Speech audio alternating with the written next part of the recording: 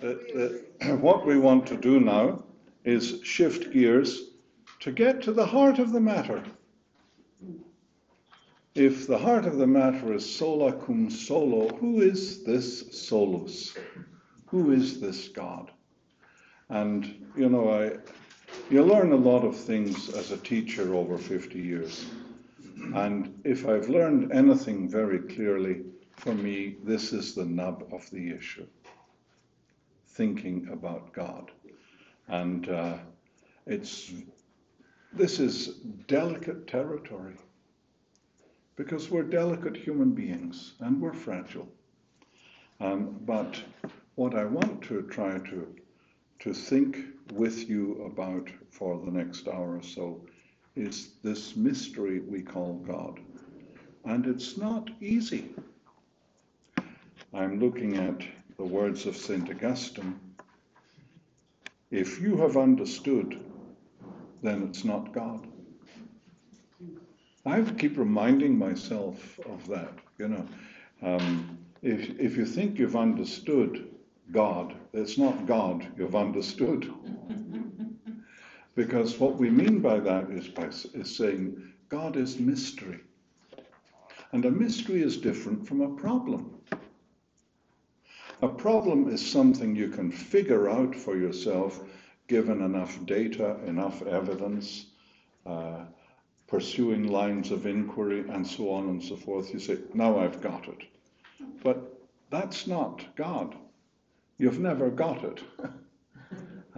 God is an excess of understanding that only comes to completion, if even then it does, when you meet God face to face in heaven.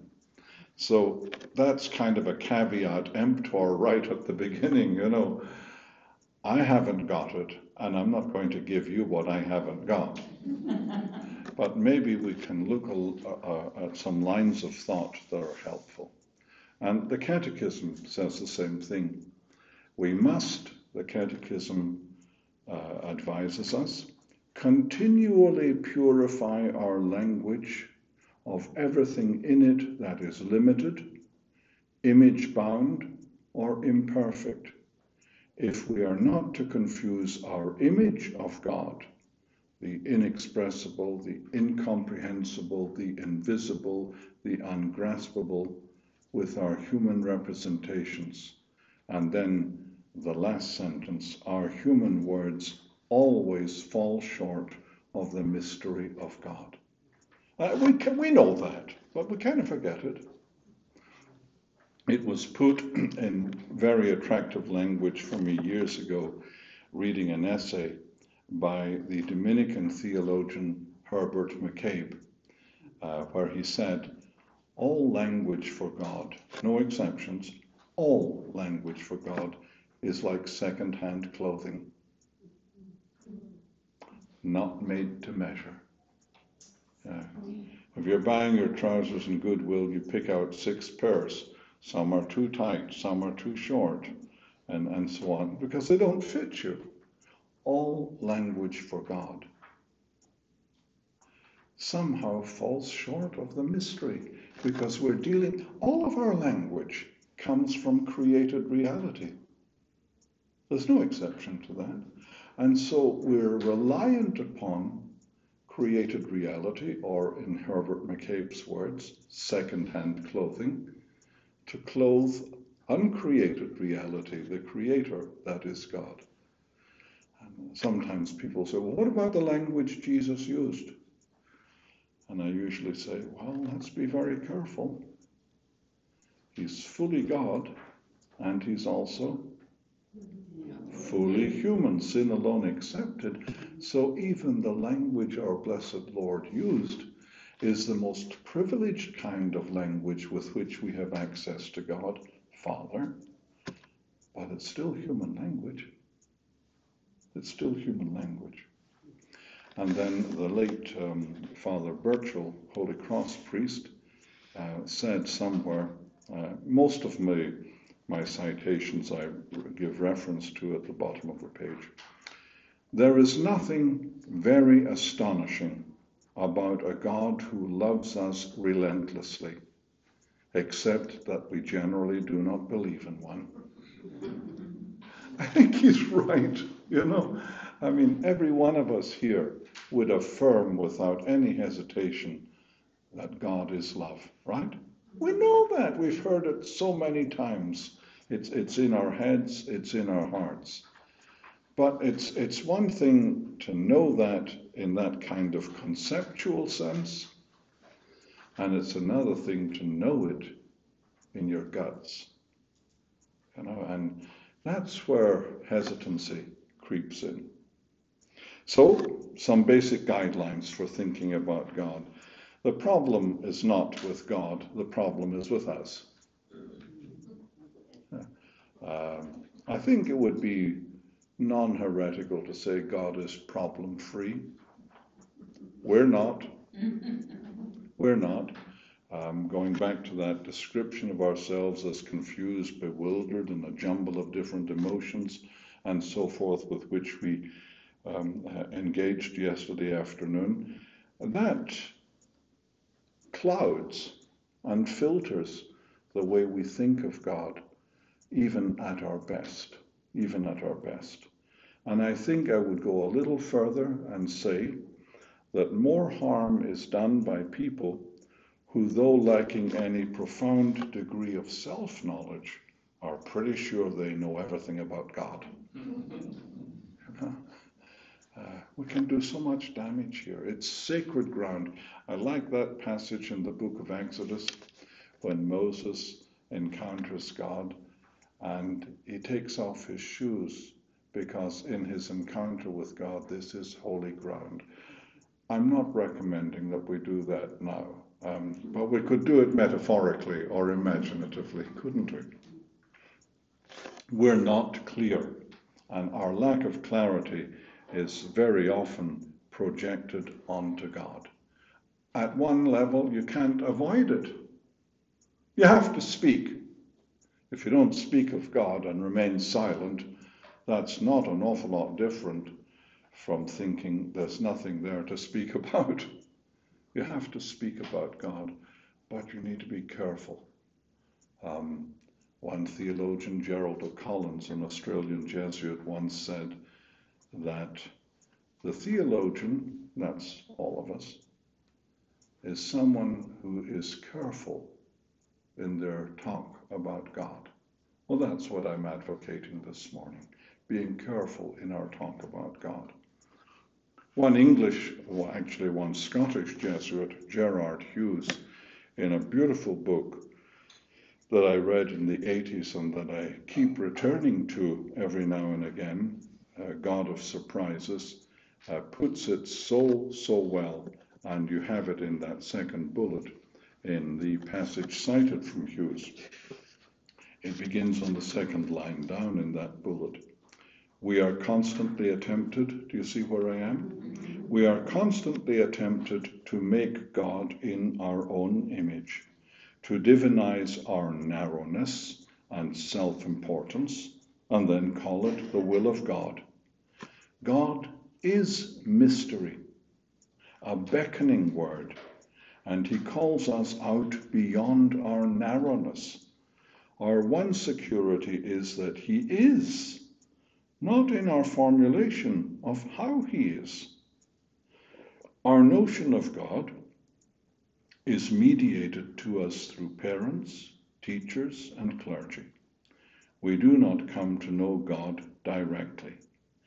If our experience of parents and teachers has been of dominating people who show little affection and respect for us as persons, but value us only insofar as we conform to their expectations, then this experience is bound to affect our notion of God and will influence the way we relate to him.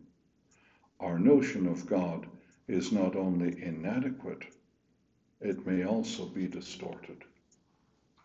Powerful words. I remember some years ago reading the autobiographical memoir of a theologian, a Methodist church historian called Roberta Bondi. took some courage, I think, to write this book. I can't remember the title. I think it is Memories of God. But in this book, Bondi describes her own early years with her parents, brought up in a Methodist family. But her dad was a perfectionist, a perfectionist in the sense that he expected great things of his children, and they never quite measured up to his bars of excellence. So Roberta, as an adolescent, started to play the violin, and she was not great in her early years of trying to practice the violin. And he always came down on her for it. You're useless. Do something that you can achieve, and that's not going to be much, and so on. And it constantly degraded her in that kind of way. And then he abandoned the family. And in the autobiographical memoir, Roberta says, as I started to deepen my Christian faith, I found it impossible to address God as Father. I found it impossible to address God as Father because my experience of fatherhood, of parenting, was so awful that I couldn't use this word of God. And of course, later on in life, she comes to a more balanced perception. But that's exemplifying what we're talking about here. So what would be common distortions of God? Well, I've put down some that I think are fairly common distortions of God. One is the invisible superpower who is out there somehow. That's a kind of a banal way to put it, but some kind of God is out there, up there, somewhere in heaven, and not really conjoined to our world in any way, shape, or form. Well, that's nonsense. That's just nonsense. But people do have that point of view. You sometimes, I know it's being said, often in a jocose way, the man upstairs. There's no man, there's no upstairs, God is everywhere. So that's a distortion that's still around. The ever-watchful policeman. I think we all grew up with a bit of that, Have you ever heard it said, God sees everything? And even those things that you think are done in secret, God sees them. Well, he needs help. Because, that's a kind of a stalker God, And while it's true that God is aware of us in our entirety, yes, that awareness is nothing but unbounded, unconditional love. He's not a policeman. The God who doesn't care about our enemies, that's a very potent thing in our country. And sometimes when public figures speak of God, it's the God who's on our side. But he's not on the side of the Taliban, or he's not on the side of some other group. And that's a terribly destructive way of thinking of God. The God who despises human happiness, the solemn bore or spoil sport, that's something I made reference to yesterday. Growing up in an Irish Catholic family, if you like something, it must have been a sin. God's in competition with the stuff you enjoy. Well, that's nonsense. God wants us to flourish as human beings, and isn't there to say, oh, don't do that, and don't do this. There are very few limitations that God imposes on us. Or the God who says, you'll pay for that. SWAT, Or lastly, and this is perhaps a little bit more complicated, the God who is a specialist in souls, as if your body didn't count. That's nonsense. It's technically heresy. There's no such thing as a soul without a body. There's no such thing as a body without a soul. That's traditional Catholic teaching. But sometimes, that black thread that I mentioned a little bit yesterday, the black thread in the tapestry of our lives and of our church, says, well, really God's interested in what's happening between your ears and your brain, in your intellectual function, but not what's happening in your body. So how you conduct yourself bodily is something that's alien to God. How you make love to your spouse, God is not interested in it. Of course he is. Not as a stalker, but as one who is the very ground of everything that we are, closer to us than we are to ourselves. And that leads author J.B. Phillips to say once, if people could see beyond their little inadequate God and glimpse the reality of God, they might even laugh a little and perhaps weep a little. So with those caveats in mind, let's recognize that it's not just you and me, the ordinary punters, who get this wrong occasionally. It's the experts. And here's just a beautiful example of that. The book of Deuteronomy, chapter 26, verse 17. Look at these two translations. One from the New Revised Standard Version and one from the Jerusalem Bible. Just read them very quietly to yourself and see what you notice as the serious difference.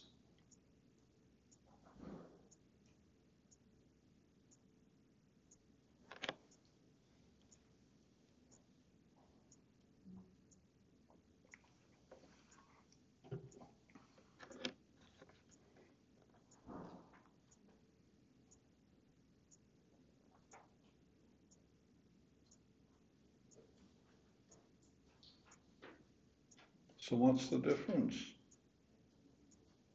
If you don't see the difference, leave now. Good. Say it again, please. But only if. Isn't that interesting? I mean, are translators intelligent people? Well, clearly they are.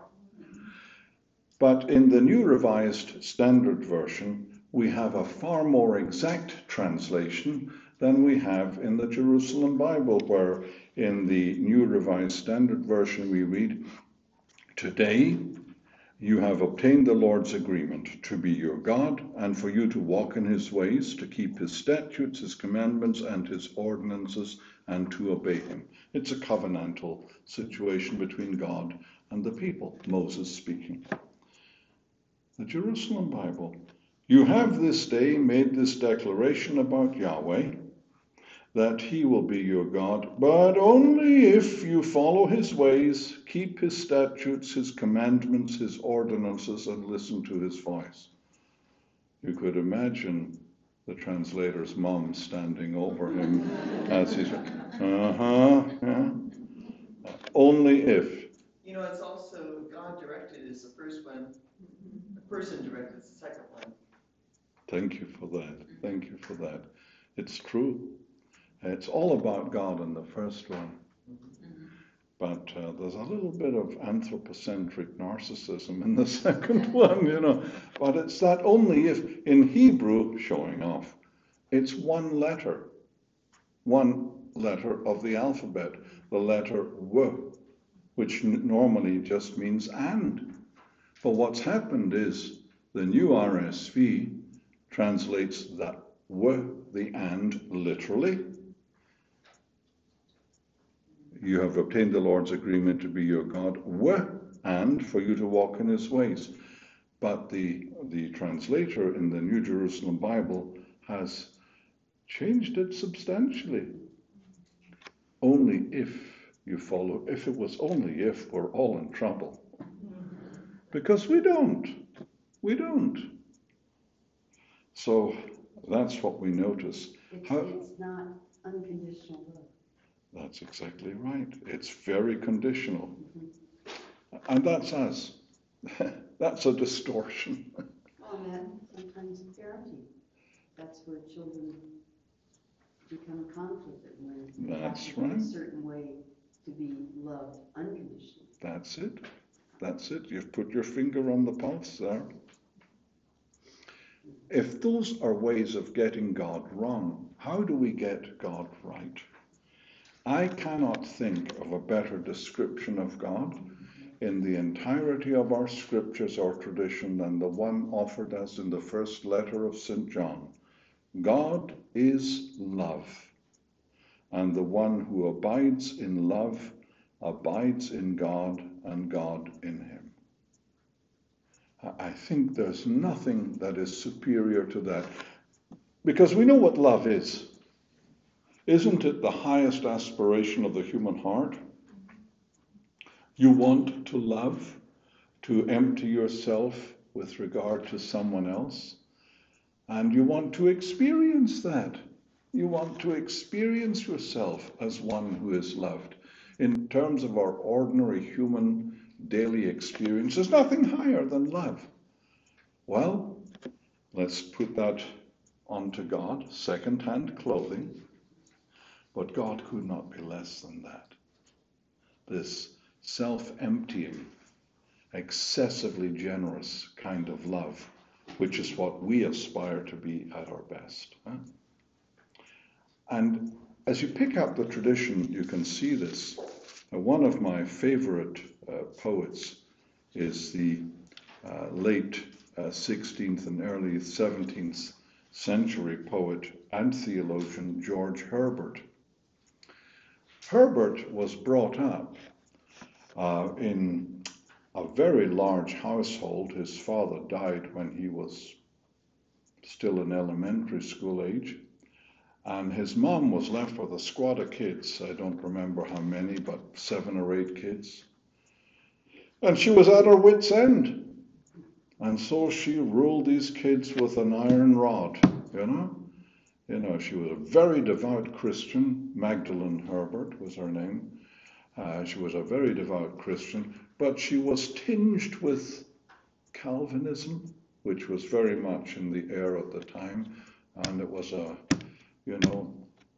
to keep a tight rein on the children, she used God, as it were, as an instrument, God sees you. God knows what you're doing. Keep in line, that kind of thing. Herbert grows up. And after his mom dies, he becomes a priest in the Church of England. He becomes a priest. And as he develops his own spiritual life, he makes a transition from this kind of hard view of God to the view of God as nothing but love. And it comes to superb expression in this beautiful poem, Discipline. It's a prayer to God. I sometimes use this prayer preparing for confession. So he says to God, look at it with me, throw away thy rod, throw away thy wrath, O my God, take the gentle path. It's what he didn't experience as a child. For my heart's desire unto thine is bent, I aspire to a full consent. I want to love you. I want to be one with your will. Not a word or look I affect to own, but by book, and thy book alone. He wants the scriptures to be the rule of his life. And then comes what I think is one of the most beautiful stanzas in English poetry. Though I fail, I weep. Though I halt in pace, yet I creep to the throne of grace. I really love that, because that's me. I fail, and my failures, looking back on my life, bring me sometimes to tears. I'm trying to move towards God, but I'm not running. I'm not a marathon runner. My pace is halted, yet I creep to the throne of grace. I find comfort in knowing I'm a creep. And then Herbert continues, and remember, he's addressing God. He's speaking to God. Let wrath remove, love will do the deed, for with love stony hearts will bleed. And he's right. You know, if you're ever in a situation of conflict with another, and the temptation is, to get back, to be defensive, to hurt as you have been hurt. But this is saying, let wrath, let anger get out of the picture. Love will do the deed, for with love, stony hearts will bleed. And I think that's true. Love melts malice. And then he uses some metaphors. Love is swift of foot, love's a man of war, and can shoot and can hit from afar. Who can escape his bow? In other words, God is love, and he's aiming to get you with his love, and you can't escape. He's a great shot. You're in his crosshairs, so to speak. And then with remarkable boldness, he says to God, and he's still addressing God, he says to God, that which wrought on thee, brought thee low, needs must work on me. Wonderful lines.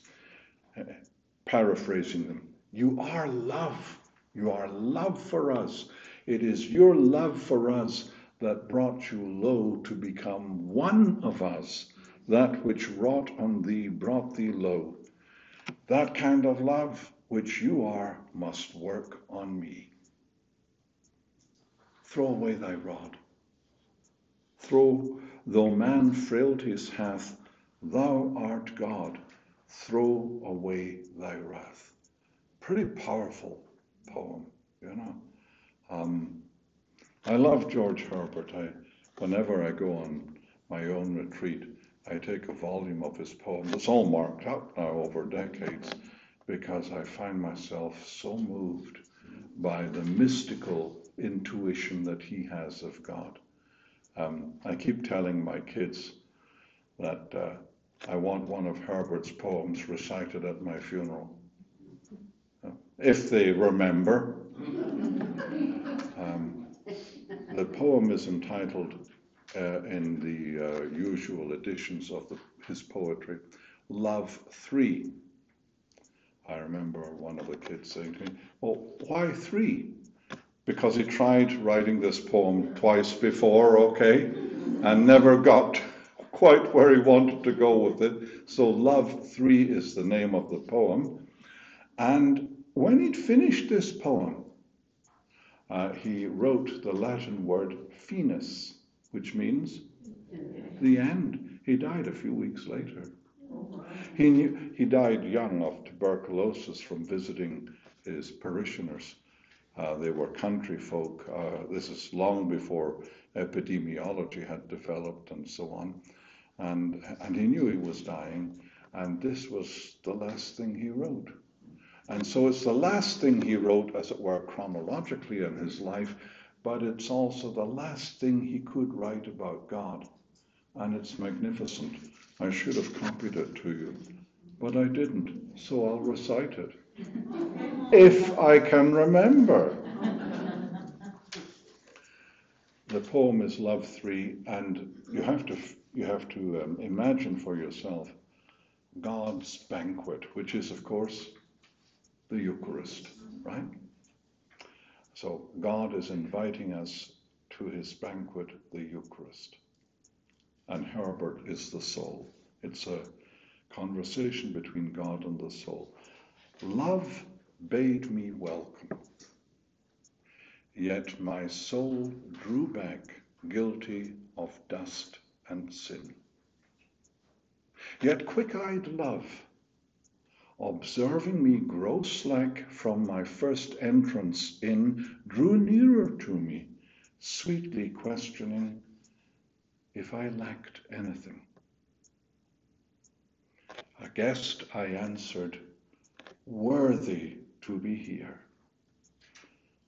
Love said, you shall be he. I, the unkind, the ungrateful, oh my dear, I cannot look on thee. Love took my hand and gently did reply, who made the eyes but I? Truth, Lord, but I have marred them. Let my shame go where it doth deserve. And know you not, says love, who took the blame? My dear, then I will serve. You must sit down and taste my meat. So I did sit and eat. It's fantastic. It's fantastic. You know, God welcomes us to his banquet, the Eucharist, and if we're sensible people, we think, I confess to Almighty God and to you, my brothers and sisters, right? And that's what we do, isn't it? Love doesn't care about that. We say we're unworthy. Lord, I am not worthy to receive you, etc. That doesn't matter to God. Who is worthy? You shall be he. I'm the unkind, the ungrateful. I can't even look on you. And that most beautiful of images, love took my hand. Can you feel that?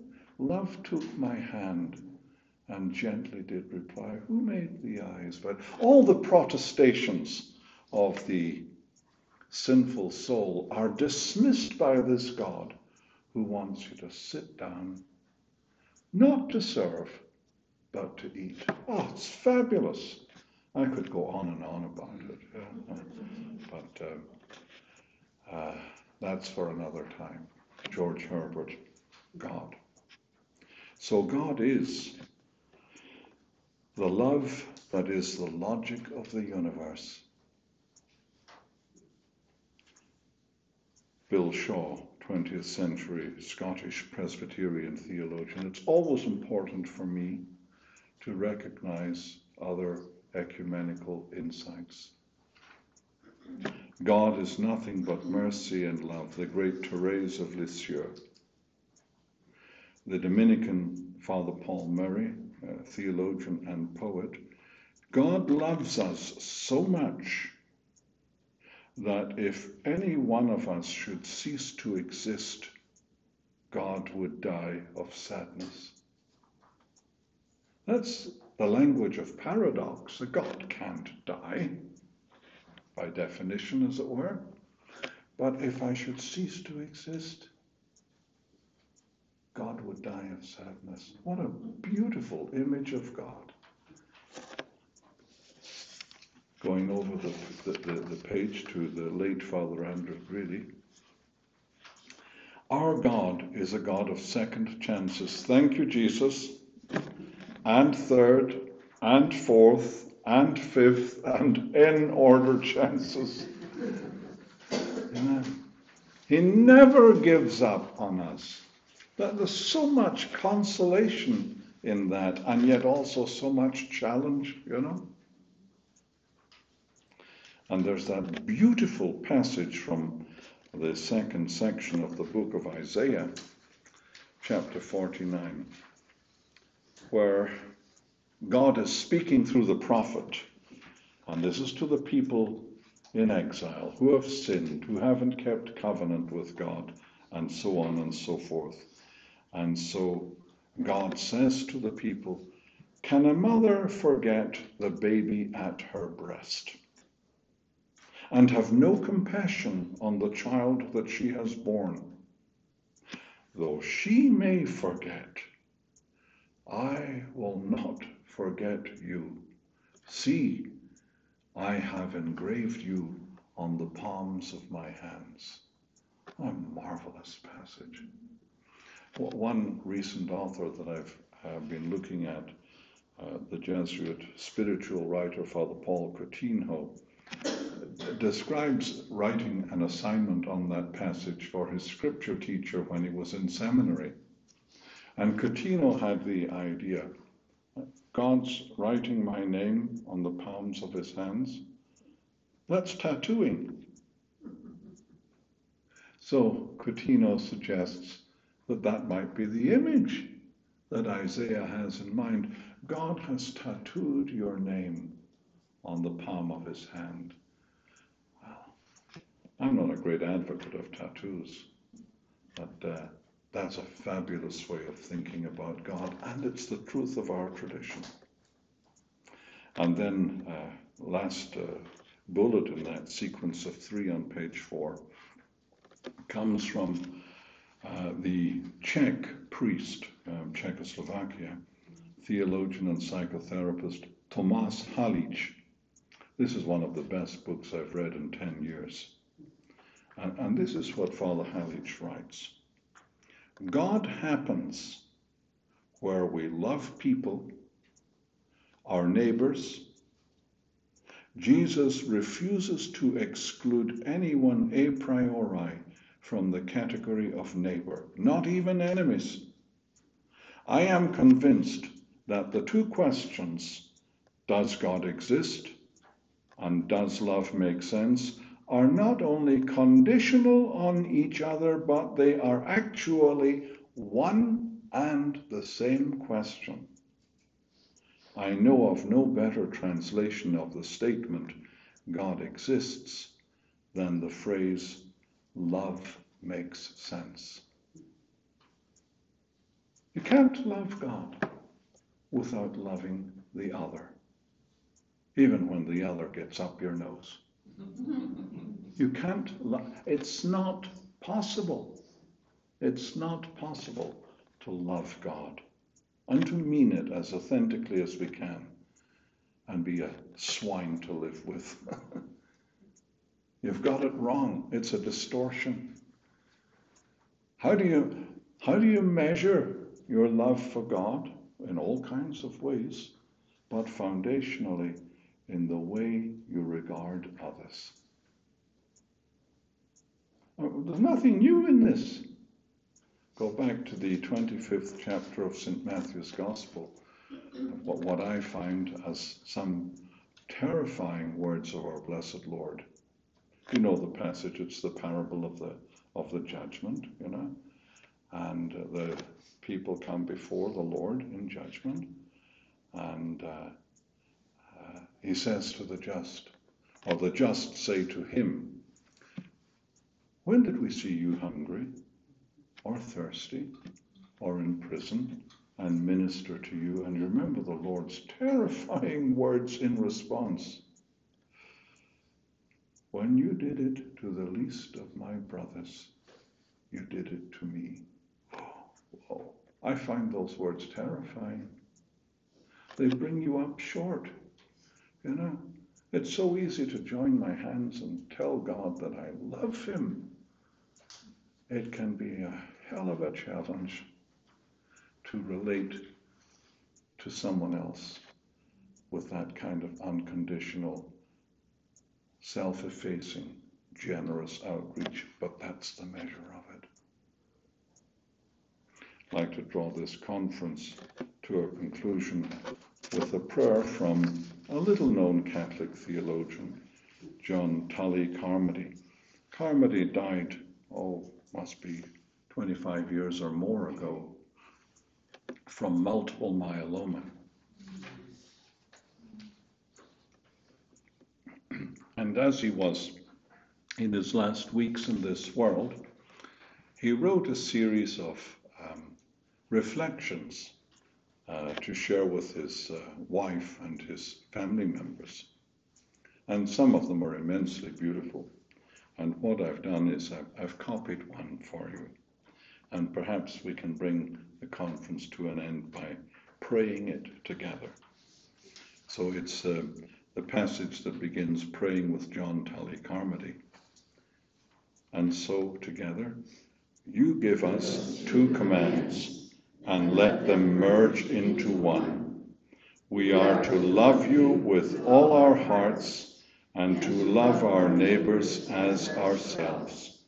More simply, we are to love always and everywhere, our friends and our enemies, the skies above and the earth under our feet. For you are love, and those who abide in love abide in you. It could not be plainer, more sharply focused. The greatest of your gifts is love. Love is our only crucial obligation. I love you, God, and have for all my adult life. I love you badly, distractedly, impurely, but from first I knew what your name meant, first received the slightest inkling. I knew you were all I needed or wanted, and my life gained purpose and order. What shall I return to you for all the favors that loving you has brought me? I shall dwell in the thought of you, the hope for you, the trust in your care for me, and the love that you pour forth in my heart all the days of my life and all your heaven to come. Amen. Nice prayer. We have time for some little conversation before noonday prayer.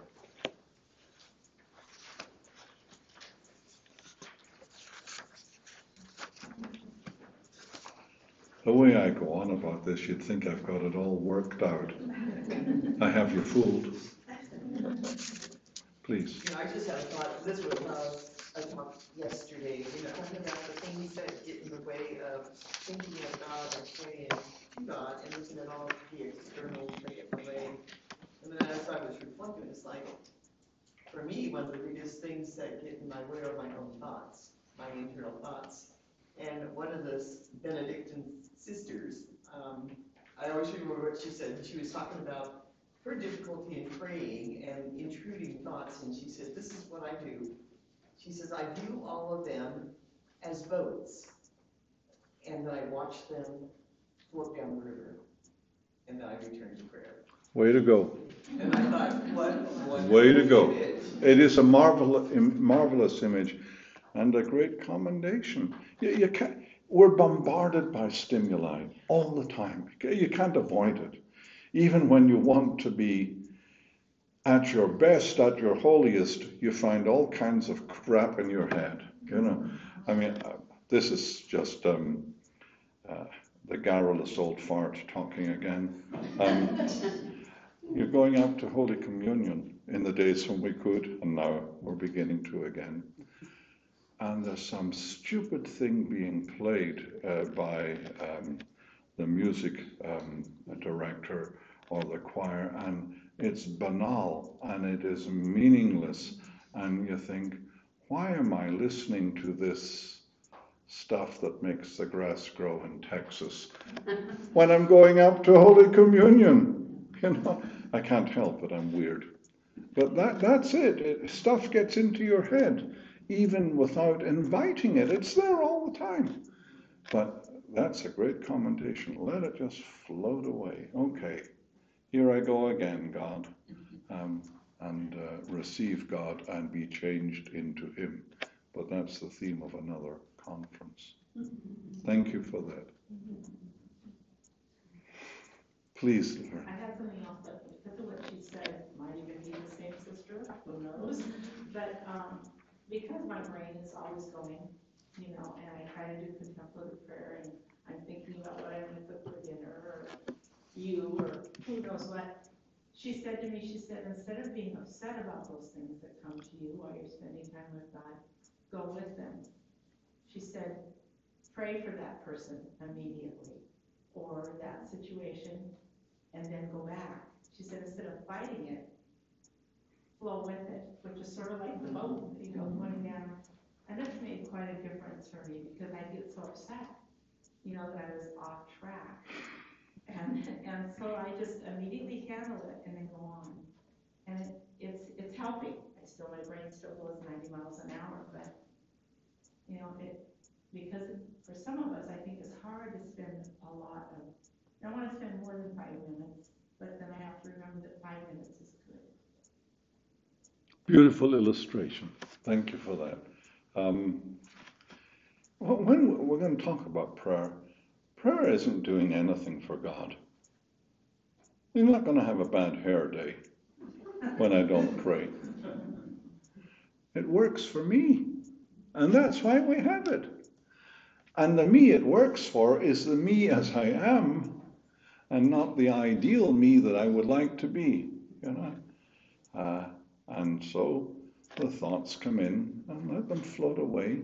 And if they're good thoughts, not necessarily bad thoughts, let them be absorbed into the moment of prayer. Now, Father Ray Carey, some of you might know his name from other places. He's a priest of this diocese and a professional psychotherapist. He tells the students, he teaches a course in pastoral counseling in the 4th year of theology. And he recommends a practice to them, which I think is commendable for all of us in our own different ways. That at the beginning of the day, when he's praying his morning prayer, the Liturgy of the Hours, he opens his planner and he looks at the various appointments that he has for the day. And so he absorbs those needs and those persons and those issues into his intercessions in morning prayer. Well, it's kind of like, other thoughts floating down the river. It's kind of like Laverne's having other things go through her head when she wants a few moments of silence. It's the way to do it. Take what's there, take the real you and make that work. And don't beat yourself up for not being this ideal, saintly, angelic type, which you will be sometime.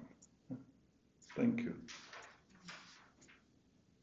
Well, and when I looked at the top of page 5, and we read these words together, I was thinking you could also put in the name of your friend or your spouse, and that would be a beautiful meditation for the rest of that moment. Absolutely. Beautiful idea. Beautiful idea. Thank you. What makes this prayer so persuasively lovely is that he knew that when he says, I shall dwell in the thought of you, the hope for you, the trust in your care for me, and the love that you pour forth in my heart all the days of my life, he knew there weren't many more. Nothing was working.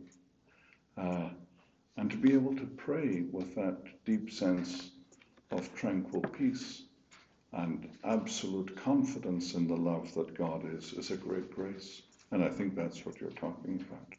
Thank you.